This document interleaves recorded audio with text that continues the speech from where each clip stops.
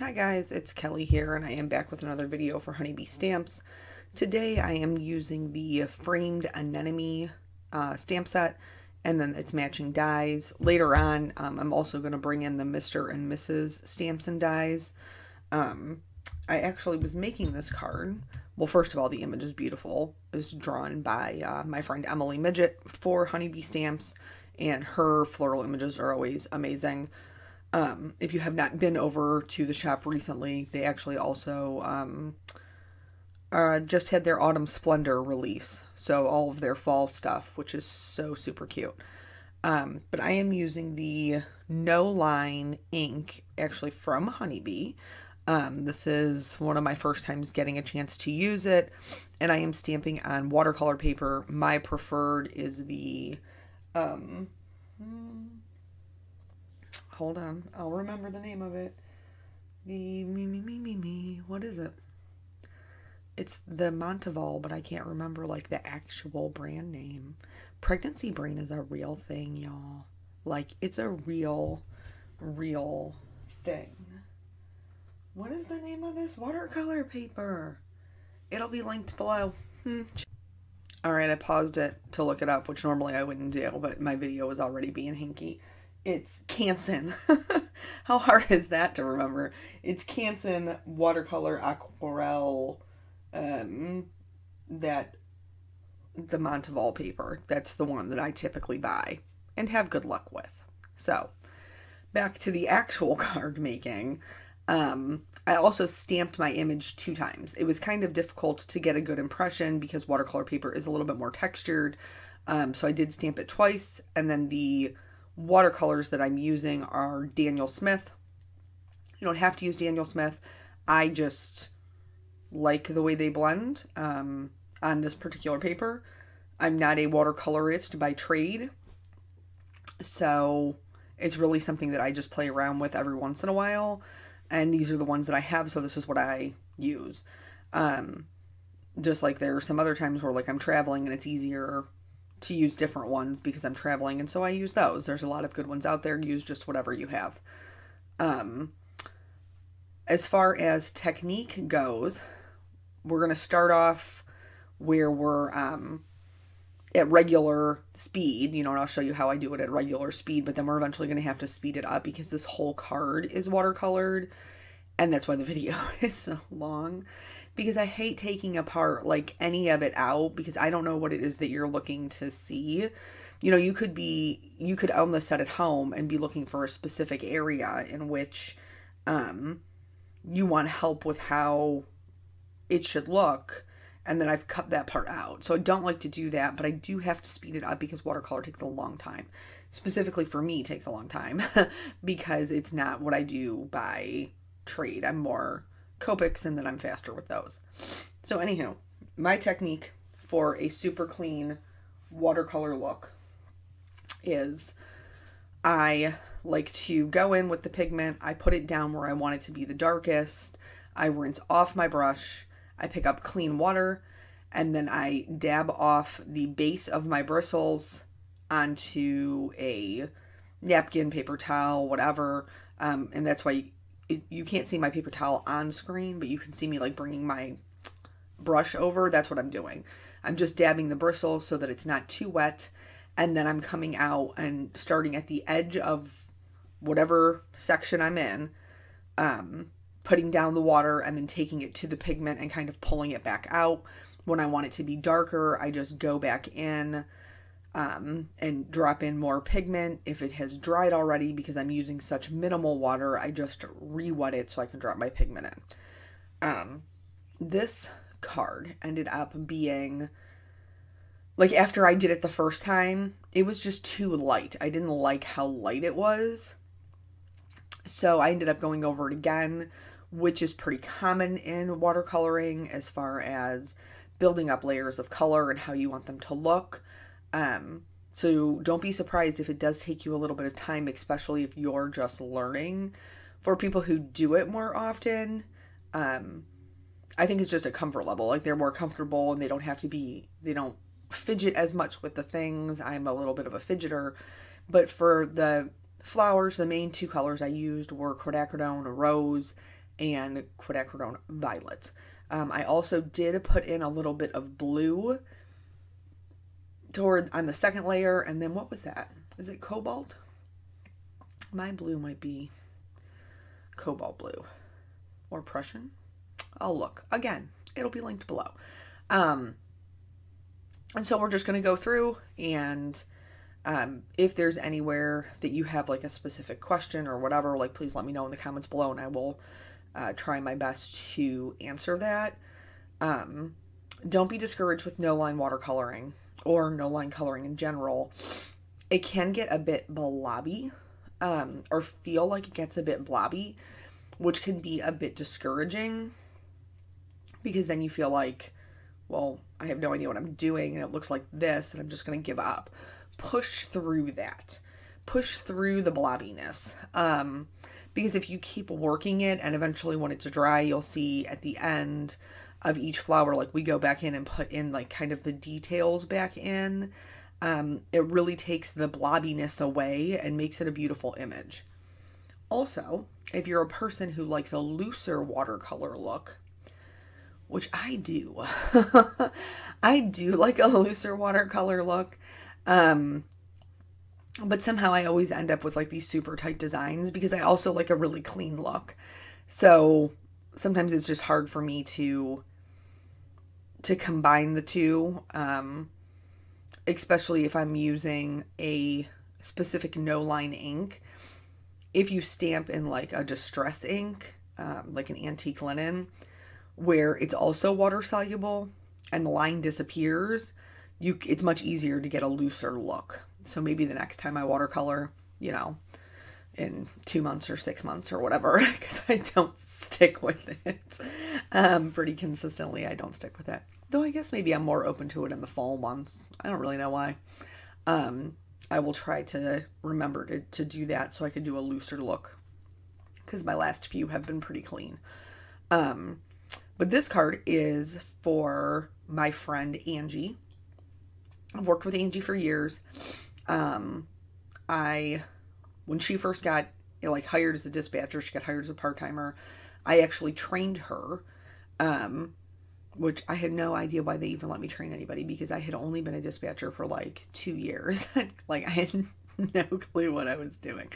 That's not entirely true. I'm sure I had more of a clue than I felt like I did, but 2 years experienced dispatcher versus 17 years experienced dispatcher, I feel like I know so much more now than I did back then. But anywho, she's always been wonderful. She's always been just like the sweetest person ever. And I've never met anybody who was like, that Angela, I don't like her. I have never met a single person who did not like her, because she's just such a good, warm, kind human being.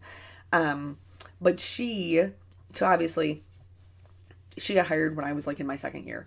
So we've been together a long time. We have been together a super long time.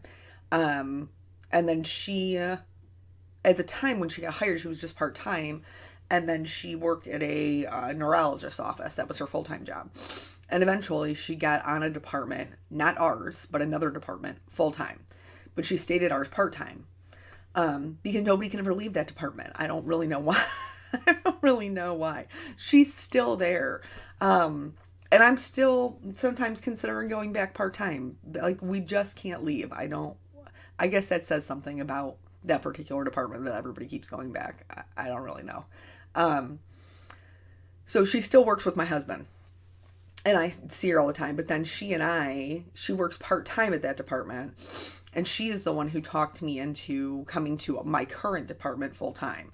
So I also work with her full-time at this department. Just now she has seniority over me because she got hired first. But over the years that we have been together, okay, and you know this if you have a friend, a girlfriend that you have been friends with for a super, super long time, we have been through a lot of relationships together. Different people that we have dated, different life scenarios. And so when I had met Ange, you ever have a friend who just, their picker's broken? Like, they just have a bad picker. It doesn't matter who they end up in a relationship with. They're just not, like, is just not good. It's just not good. They don't end up in relationships with people who are very good to them. Which is wild because Angie is so nice and sweet. But she's got a bad picker. Her picker is broken. So when she first started working there, she had 2 boys. She still has 2 boys who are very sweet. And they're super into hockey. Both of her boys played hockey, which is a very expensive sport. And she was divorced from their father, who decided he was going to have some extra marital entertainment while she was pregnant with her second son. So there's the boo-boo pick number 1. Oh, here we got to talk about the card. We're back to the detail layers. So now everything is dry. Okay, we've done 2 layers of color on this, and I'm much happier with the depth of color that I have. I'm going back in with the rose, which is pretty concentrated. I'm using really minimal water, and then I'm just adding in the details that are already there. These were already put in there by Emily. For some of them, I wanted to go back in and kind of soften them out because it was a section of the petal that would have been darker kind of all over. And so I just really used minimal water to go in and soften those edges. And then for the center, I am doing, is it lemon yellow? I think it is. A bright yellow, and then I'm adding in some gold and some brown. And just kind of moving that around and leaving it to dry while I move on to my next flower. We're going to go back and add in the details, but with watercolor, you have to be so patient, which is probably why I don't do it a lot, because I'm not very patient. You have to be so patient, because in order to add the next layer, it has to be dry. You can't go in there while it's still wet, just like you can't work in 2 areas that are wet next to each other, because they'll run together and just make this mushy, muddy mess, and we can't have that. So you just have to be patient. And maybe that is why I do less of the loose watercolor, because with this clean look, I use such minimal water that it's usually dry by the time I want to go back and do the next thing, and so I don't have to worry about it. That might be the allure there, honestly. But yeah, so, okay. So that was the first bad pick. When she got hired, she was living, she was living with this guy. And they had been dating for quite a few years, but he was just like not super good to her, not super good to her kids. And she ended up like having to flee in the middle of the night with all of her items, just so like it wouldn't be a thing. And she had to leave her dog behind, and it was super sad. But then she was like in her own apartment and on her own 2 feet. We weren't dating anybody. There was quite a bit of time in between. And then she started dating this other guy. What are we going to call him? Derek. We'll call him Derek. And so then she started dating Derek, and he had kids that were a similar age to her own kids. And he was a very nice guy, and he was very good to her. His problem was that he was just not super cleanly. Like, she went over, like, she would go to his house and there would be no toilet paper. Like, where's the toilet paper? Even like the cheapest place I ever worked at had like that notebook style toilet paper that nobody wants to use, but they didn't have no toilet paper. Back to the card. So here I was putting in the detail parts, and I didn't really like it. I kind of got a little heavy handed. And so I just went back in with a little bit of water and went over the whole area, and just kind of like wiped them out. Watercolor is pretty forgiving when it comes to that. That if you don't like what you've done, or if you've put down too much pigment, you can totally blot it up, and just kind of give yourself a little bit of a blank canvas. That part of watercolor is totally wonderful. I debated on whether or not to leave this flower in, just because it's kind of showing you what I have already showed you in the flower up above. But I told you I had this fear of leaving something out, and like, that's the part I wanted to see, Kelly. So I leave it in, and I have these extremely long videos. So I apologize. So yeah, he wasn't super cleanly. There were some issues. I'm pretty sure with the mother of his children that he was still like very much involved in her life. And I don't mean like, because me and my ex are pretty good at co-parenting. Like last week, Nathan's school started, we took him together to open house. We take him together trick-or-treating. We have had his birthday party together. Like, things that we do for our son. But I don't do for him as far as like things that don't involve my child. Not that, I mean, if he asked me, I guess I probably would, but he's not my person anymore. Do you know what I mean? He's not my go-to person. So if I need something, I'm not going to call him. I'm going to call Eric. Like, Eric is my person now. You know, he's my go-to. He's my ride or die. My ex-husband, I don't need anything from him. So anyway, he was quite involved with his ex as well, and not in a way like that was for their kids. Like, she was still using him as her person, if that makes sense. So that one was out. Then after that, we started dating another one. Who was he? Oh, we'll call him Brad. And she was dating him when her apartment burned down. If you guys have been in the craft world for quite some time, then you may remember that years and years ago, it's been years now, I had done a fundraiser, like, craft drive for a friend of mine whose apartment burned down. The apartment below her actually caught fire. And there was so much smoke and water damage from the fire department that there was nothing in the apartment that was salvageable. That was my same friend. Now, fortunately, everybody got out okay. She was able to grab the kids like baby books as she was on her way out the door, and all of their hockey gear was in the garage. But she is a crafter, like you and I are crafters, and she lost everything. So I had just reached out to some companies, put it out on my blog, reached out to some more, at the time, more popular crafters, and just asked them, like, hey, if you have anything you can give, if you have anything you can spare, like, she's lost all of her crafty stuff. And I know for me, because this is my outlet, this is my stress relief, like, I would just be devastated if I didn't have any of my crafty things.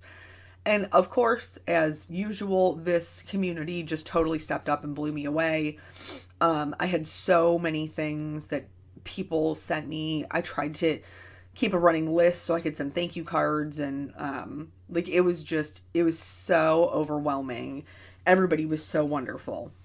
But during this time, like, she calls Brad to be like, hey, my apartment burned down last night, and the boys and I are sitting on the curb while the fire department is putting out our apartment.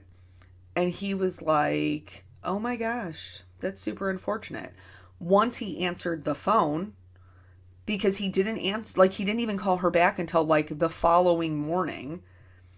And then he didn't even come out there. Like, he didn't even come to her apartment. I was like, dude, this is a red flag. Like, if your place of living burns to the ground and you're out there with the Red Cross getting underwear and toothbrush, and your person can't be bothered to come out there, like, that's a red flag. That's a problem. So then after him, there was, who was it? Now, mind you, this is like 20 years worth of dating, by the way. I don't mean to make it sound like she's just been dating a slew of people for very short periods of time. These were all long-term relationships. The last one, I think we're going to call him just Dude. Just Dude. That's what we're going to go with. He doesn't even earn a name. So, Dude and her worked for the same city but didn't work in the same building, and he had kind of been like knocking at her door for quite a bit of time while she was dating other people and wasn't available, but he was always, he wasn't like pushy or anything, but he was always like super nice, like would send her Happy Mother's Day texts and, you know, things like that. And so it just kind of naturally progressed from a friendship to them now seeing each other, which was all great and wonderful and good until, like, basically she found out he was just a huge liar. Like, years ago, I dated what I call a chameleon.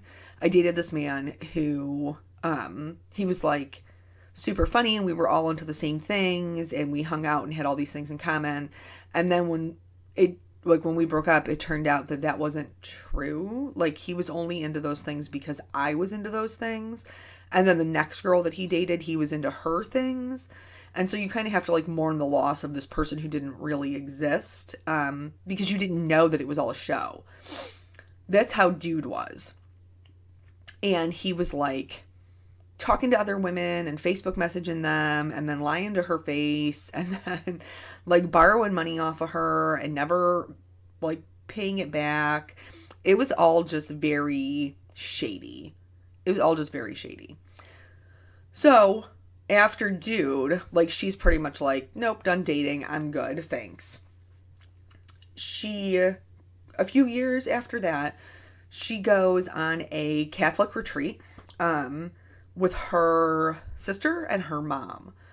And while she's down there, you know, at this retreat where there's a bunch of talks and, you know, different Bible studies and things like that, they meet this guy and his brother who were also there on the retreat.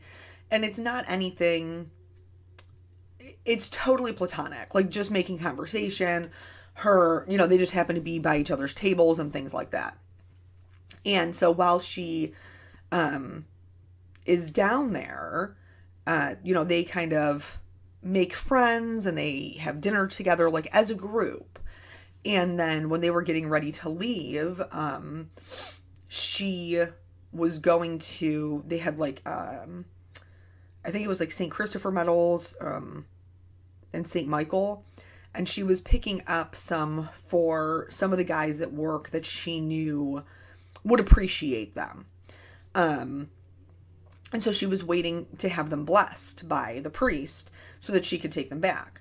Well, in conversation now, with this new guy, his name is John, she finds out that he's a cop, which is so funny because, you know, like, what are the chances that you are going to, as a dispatcher, you're going to meet somebody who is in your same, like, kind of field of work at this retreat that's not even, you know, anywhere near your house.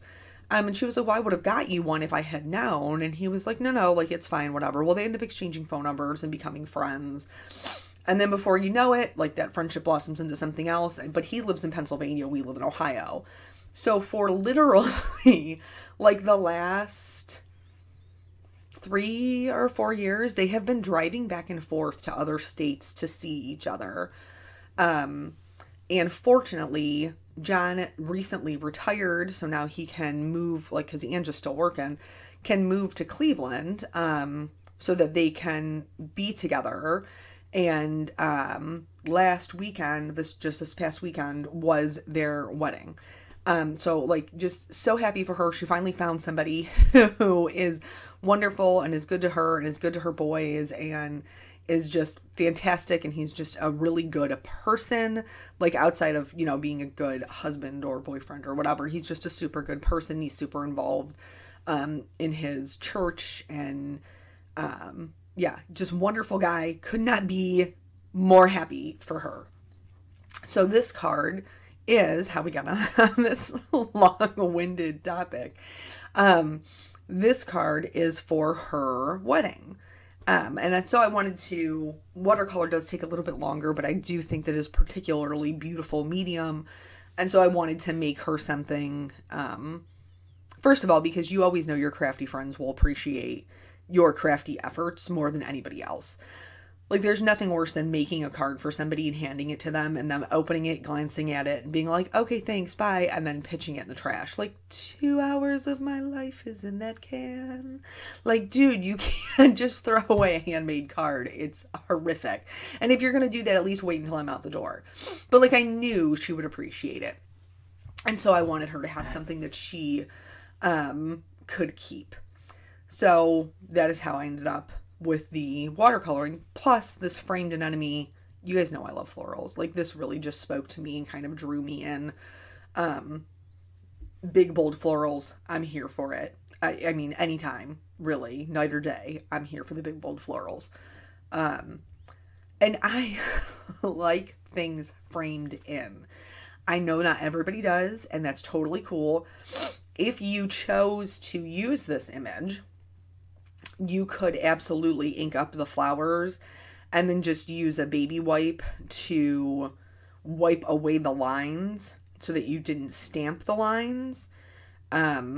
Or you could use it as like I have done here, where I've stamped it in the no line coloring, and then you could just color, like you could paint over the lines, and kind of make them disappear that way.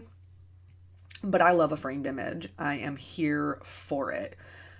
So then afterward, I'm going to show you how I ended up framing it in, since I did stamp in the no line coloring ink. But yeah, her wedding was, the ceremony, I thought was closed, but then it ended up, because of COVID, I thought it was closed, but then it ended up being up open. But by that time, like, we would have had to have made arrangements for Peanut, and we didn't really have time to do that. So we ended up going to her little, it was like a cute little reception that they were having at the hotel downtown. And it was just kind of like open bar with drinks. And so we stopped in and got to see them. And then Eric and I had our own little like date night after we left there. Here, doing the same thing with the detail on the leaves, just going back in and kind of following the guidelines that Emily has drawn in there for us. At this point, pretty much everything is dry, outside of the little lines that I just put right back in there. But I was super happy with the way that it came out. I loved the colors. I just think it's super bold and vibrant and very fall-ish. So now that all of the painting is done, I'm going to go in with my T-square ruler and a pen. Now, all the ones I have are Copic safe just because I use Copics more often. But you could really use anything that you wanted as long as it wasn't water-based. And then I'm just going to use my ruler to go back over those lines and outline them in black, because that's also what I'm going to do my sentiment in. So just going to go through those. Here's that Mr. and Mrs. die I was telling you about that I'm going to use in combination with the Framed Anemones. Congrats. And then I'm just going to stamp them in black on white. This is Nina. This is not the watercolor cardstock. I didn't really feel like it needed to be on the watercolor cardstock. If you're a stickler about your colors matching, your cardstock colors matching, obviously feel free to stamp them, but I thought I would get a smoother result on the Nina, and the color wasn't so far off that it bothered me, mostly because of how I placed the sentiment. A lot of it is over top of the painting, so it isn't like an obvious contrast. I'm going to use the matching dies to go ahead and cut these out, and I just hold them in place with purple tape. So far, I mean, I just, when I use it right off the roll, I sometimes have a little bit of issues, but for the most part, once it's used once, I'm fine with it. And then I just have them kind of like stuck to the side of my desk, so I reuse them multiple times. Once I had everything cut out, I did play around with it off camera for quite a bit to figure out where I wanted to put my sentiments. This ended up making the most sense to me, even though it covered up some of the painting. I just didn't like it up top. It just didn't, I didn't like it. So all of these got popped up on foam, just the regular Scotch foam tape, and then adhered to the card. I did not put any sparkle on here because it would have moved my pigment around, but I'm still happy with the way the card came out. So this is it. Thank you guys so much for joining me. I hope that you learned a little bit about watercolor paper and had a little bit of story time, and I will catch you on the next video. Bye.